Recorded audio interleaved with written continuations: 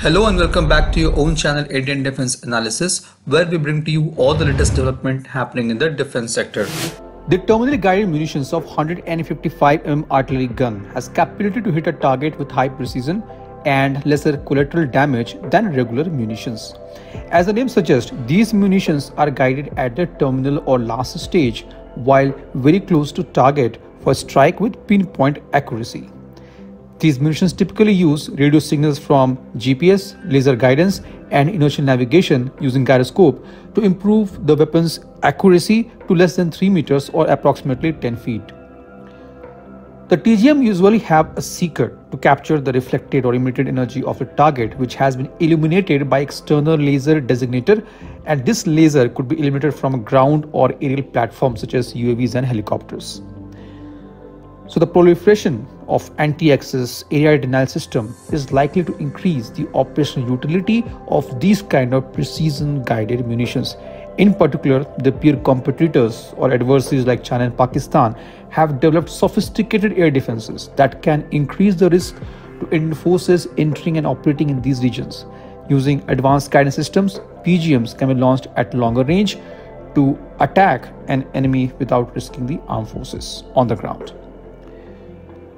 Now, the guided 155mm artillery shells are quite effective, as we discussed, and Indian Army has to export this from foreign countries. Between 1992 and 2002, Indian Army has procured close to 3,000 Russian laser-guided artillery shell meant to be used with 155mm Bofors gun, but the performance of Russian guided artillery was suboptimal, particularly in the high-altitude area. Again, in 2019, the Army had inducted Excalibur artillery ammunitions from United States for its 155mm howitzers. The 155mm terminally guided munitions, or TGM, is the most advanced artillery ammunition, and its technology was denied to India in the past. However, the growing impetus on self-reliance, India has moved much ahead in this domain, and India will very soon become the manufacturing hub for advanced 155mm artillery guns, be it guided or unguided, for all types of 155mm artilleries, which is operated worldwide. And a major step has been already taken by government in this regard. On 4th November 2022, the project sanction order has been issued to 6 development agencies for developing 155mm TGM under Make 2 scheme. And these agencies are Munitions India Limited, Adani Defense Systems and Technologies, Bharat Forge Limited, Economic Explosive Limited, Premier Explosive, and SMPP Limited.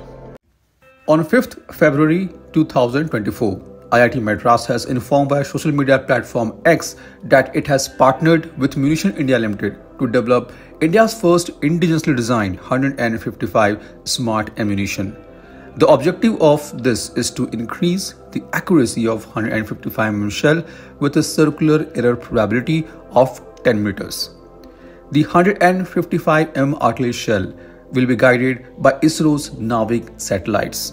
It will offer 50 times more accuracy and range between 8 to 38 kilometers. It can be used with existing guns without any changes. The ammunition will be fin-stabilized, canard controlled guided shell.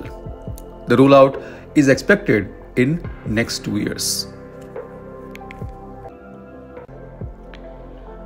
Now let's also try to understand what is the origin of all this requirement and what is Indian Army expecting from TGM. The whole story started back in December 2021 when Indian Army had issued an expression of interest for procurement of 1,966 rounds of 155mm terminally guided munitions.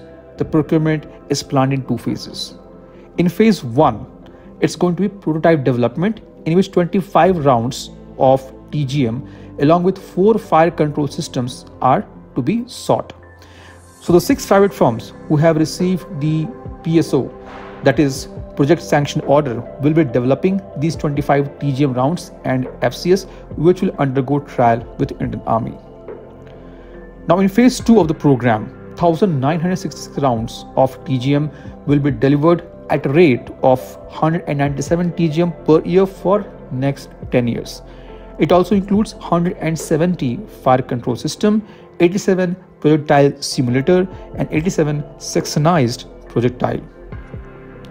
These munitions are going to be fired from 155 mm artillery guns of Indian Army using more than one technique for guidance with minimum human interference, and the munition should be compatible with all in-service 155 mm gun of 39 caliber, 45 caliber, and 52 caliber gun system.